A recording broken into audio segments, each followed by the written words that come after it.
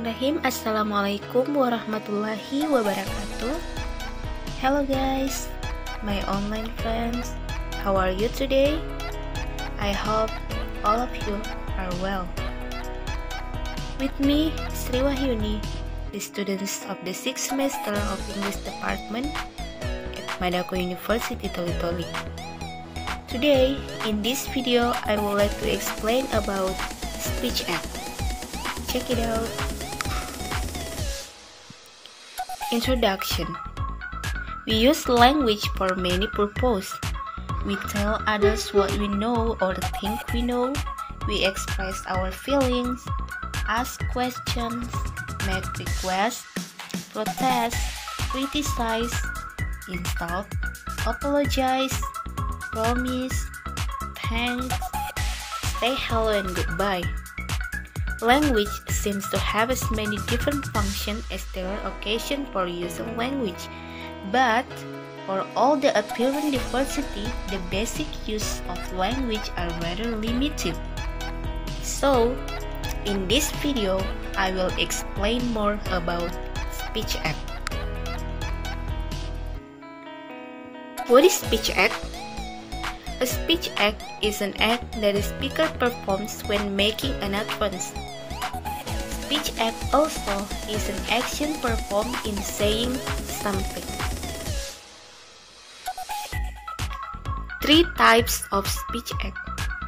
The first type is locutionary act, the second type is illocutionary act, and the third type is perlocutionary act. We move to the first type is locutionary act.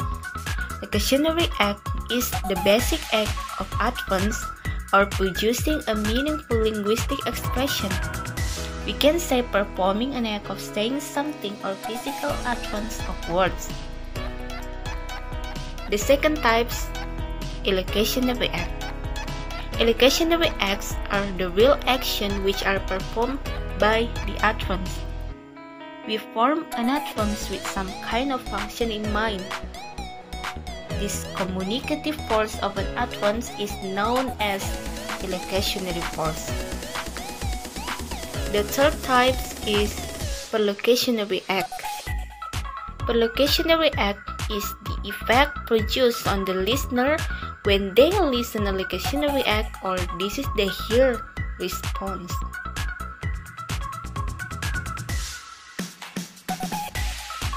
Okay, now in this occasion, we focus on the directive utterance, commisive utterance, and Phatic utterance. The first is directive utterance. It is a type of illocutionary act in which the speaker tries to make the adversary perform an action. Some examples of that are asking, ordering, and requesting. An example of that like, please close the door, or please turn on your camera in Google Meet when we do in psychology class, or please mute your microphone, and so on. Directive utterance, it is conversation between first and second person. Here, the speaker tries to make the hearer do something with such words as like ask, order, command, request, and etc. The kinds of directive utterance. There are 3 kinds of directive utterance that can be recognized.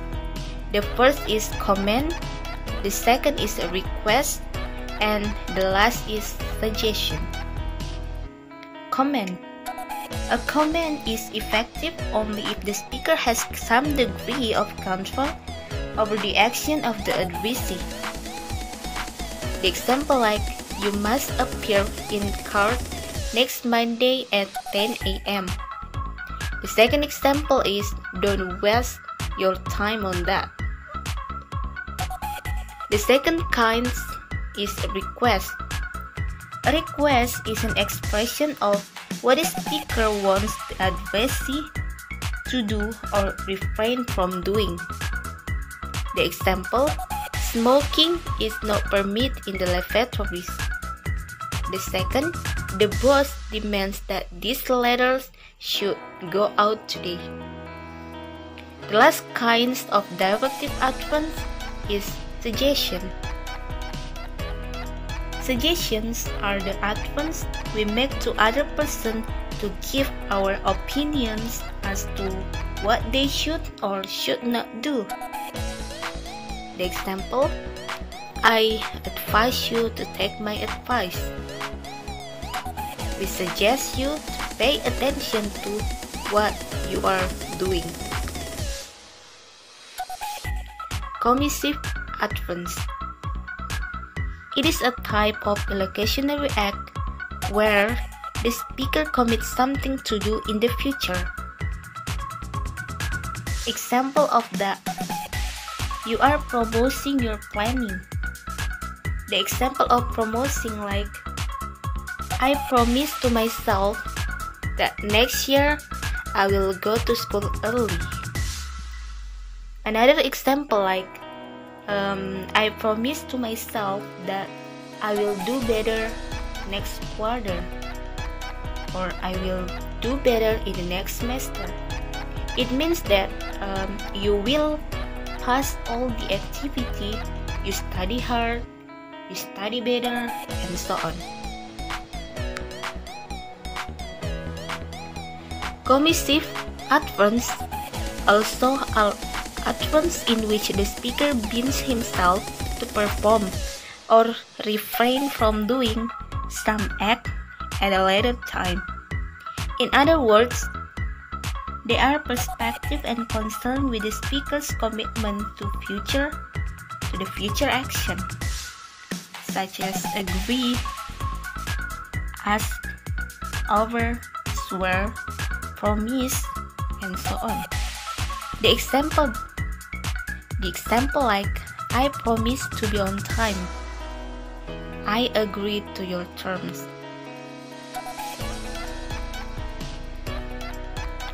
Next, about Phatic utterance. Phatic utterance is the exchange of greetings and goodbyes.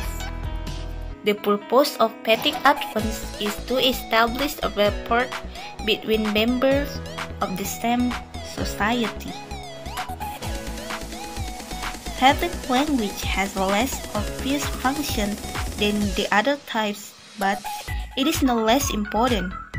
This condition is met when the speaker and the receiver share the same social habits and recognize Phatic speech for what they are.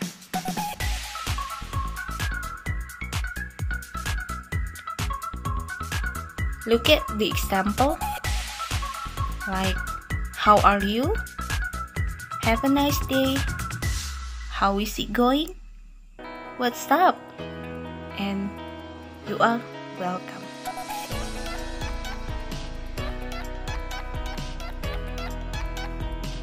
Thank you guys for your nice attention, and see you in the next video. Wassalamualaikum warahmatullahi wabarakatuh.